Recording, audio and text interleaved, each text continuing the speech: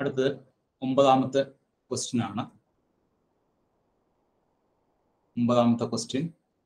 Find the Fourier sine transform of e raised to minus x. x greater than 0. e raised to minus x ന്റെ Fourier sine transform കണ്ടുപിടിക്കണം. അതെങ്ങനെയാണ് ചെയ്യണമെന്ന് നോക്കാം.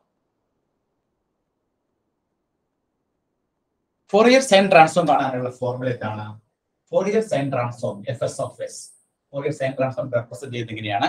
fs of s is equal to root of 2 by pi integral 0 to root of 2 by pi integral 0 to infinity f of x sin sx dx. അപ്പോൾ Fourier sine transform e raised to minus x ന്റെ കണ്ടുപിടിക്കണമെങ്കിൽ നമ്മൾ ആദ്യം formula എഴുതണം. Formula എന്താണ്? fs of s Fourier sine transform is equal to root of 2 by pi into integral 0 to infinity f of x sin sx dx. Then നമ്മൾ അടുത്ത് എന്ത് ചെയ്യണം? root of 2 by pi integral 0 to infinity then f of x എന്ന് പറയുന്നത് എന്താണ്? e raised to minus x into sin sx dx. ഇനി ഇത് നമുക്ക് ഇന്റഗ്രേറ്റ് ചെയ്യണം. ഇത് ഇന്റഗ്രേറ്റ് ചെയ്യാനായിട്ട് ഇങ്ങനെ ഒരു ഫോർമുല ഉണ്ട്. ആ ഫോർമുല എന്താണ്? e raised to ax sin bx dx is equal to e raised to ax by a square plus b square, a square plus b square, a cos bx, a sin bx, a sin bx minus b cos bx. ഈ ഒരു integral formula ഉപയോഗിച്ചിട്ടാണ് നമ്മൾ ഇത് integrate ചെയ്യുക. എന്താണ് formula? Integral e raised to ax sin bx dx is equal to e raised to ax by a square plus b square, a sin bx minus b cos bx. ആ formula ഉപയോഗിക്കുമ്പോൾ root of 2 by pi then ഇവിടെ ഈ formula കൊടുക്കുമ്പോൾ e raised to minus x divided by 1 plus b square എന്ന് പറഞ്ഞാൽ എത്രയാണ്? 1 plus s square then minus sin sx minus s cos sx. നമ്മൾ ആ ഫോർമുല അങ്ങോട്ട് കൊടുക്കും. ഫോർമുലയിലെ log limit 0 upper limit infinity. ഈ ഫോർമുല വളരെ പ്രധാനപ്പെട്ട ഒരു ഫോർമുലയാണ്. Integral e raised to ax sin bx dx എന്ന് പറഞ്ഞ ഫോർമുല എന്താണ്? e raised to ax by a square plus b square, a sin bx minus b cos bx. ഇവിടെ a എന്ന് പറഞ്ഞാൽ എത്രയാണ്? -1 ആണ്. a എന്ന് പറഞ്ഞാൽ -1 ആണ്. b എന്ന് പറഞ്ഞാൽ എന്താണ്? s ആണ്. അപ്പോൾ നമ്മൾ ആ ഫോർമുലയിലേക്ക് സബ്സ്റ്റിറ്റ്യൂട്ട് ചെയ്യുമ്പോൾ e raised to minus x by 1 plus s square. a square എന്ന് പറഞ്ഞാൽ 1 square എന്ന് പറഞ്ഞാൽ 1 തന്നെ.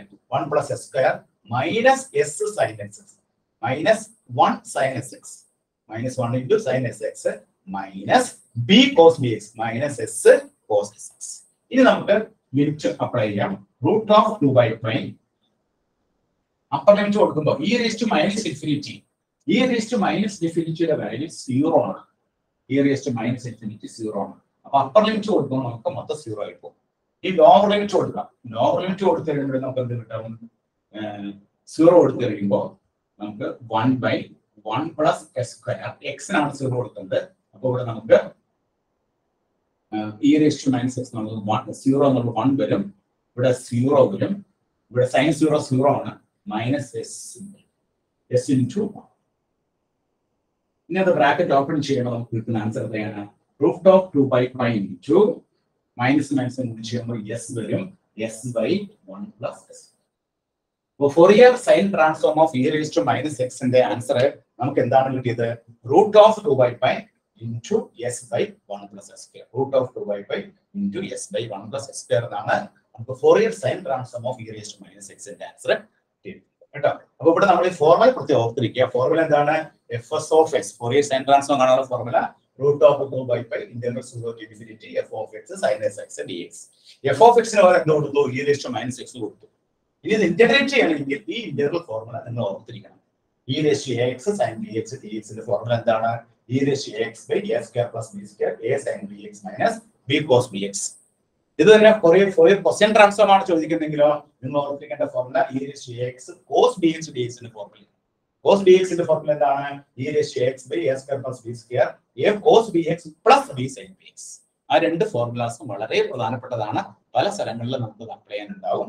അങ്ങനെ ഈ ഫോർമുല ഇവിടെ അപ്ലൈ ചെയ്യുമ്പോൾ നമുക്ക് കിട്ടിയ ആൻസർ എത്രയാണ്? root of 2 by pi into s by 1 plus s square. Not ചെയ്ത്